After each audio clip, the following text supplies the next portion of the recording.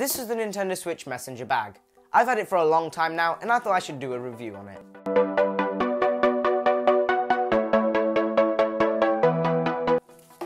This bag is great if you're going on holiday. You can just put everything in it, including the dock, a few games, and everything. Let's talk about how it looks. Well, on the front it has this really nice material with a Nintendo Switch symbol in the front with the same material as the bottom part. On the back, it looks just the same and basically just plain black. It's got this nice compartment in the back where you can fit a few Switch games or papers or anything like that if you carry that around. It comes with this shoulder strap, which I'm going to take off just for the sake of the video. It's got this really comfortable handle made of rubber, which is really good for carrying it around.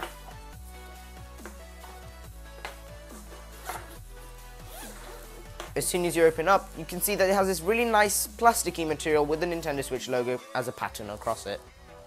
You also got this section here, which is meant for the Nintendo Switch. It's shut by Velcro, and inside it comes with a free case, which looks like this. The Switch can easily fit inside this, and it's perfect for if you want to just keep the Switch on its own separately to the bag. If you just close it up and put it in, it's tucked away nice and neat inside there. As I said earlier, on the back you could fit inside a few Switch games, so if we just turn that over, we can put the Switch games inside.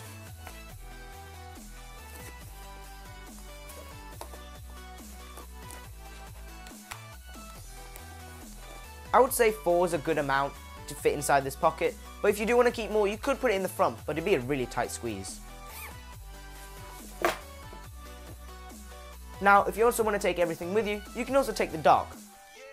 The dock can easily fit by just sliding it in this space here. You can also fit a second pair of controllers, like the extra Joy-Cons or a Pro controller. They fit in this gap over here, with this little strap here, which you can just put around the middle. It's quite hard to put in my opinion, but once it's in, it's nice and snug. If you want, you can also put the Joy-Con straps inside if you like taking those with you. I only need 2 because I've only got 2 Joy-Cons inside the case, so I'll just slide those in next to the Pro controller. Now, obviously you'll need the power brick and the HDMI cable to connect to a TV. So all you've got to do is slide the HDMI into this space here, as well as with the power brick. The only problem with this is it's really, really tight in my opinion to fit. I don't know if I'm doing this wrong, but it's really hard to get inside. Sometimes what I do is I put the power brick here, and then I put the HDMI cable underneath the dock, and just squish it inside there. And now if I close this up, you'll see I've got everything inside this bag here. My opinion, this is a really, really good bag. However, the tight fit isn't really the best.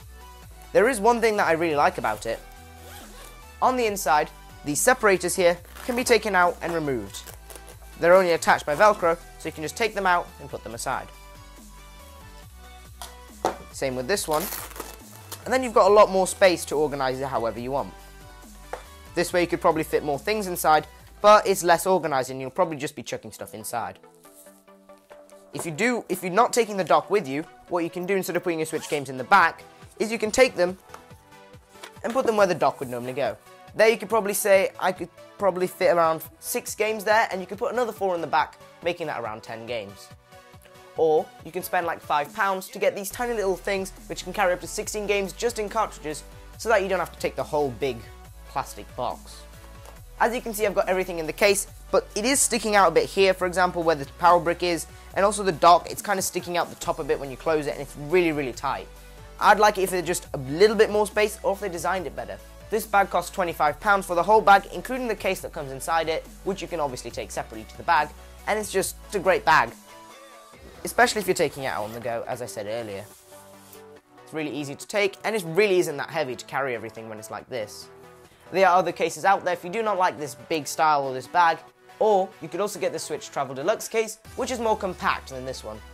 Thanks for watching. If you enjoyed that video, please leave a like and subscribe so you don't miss my other videos.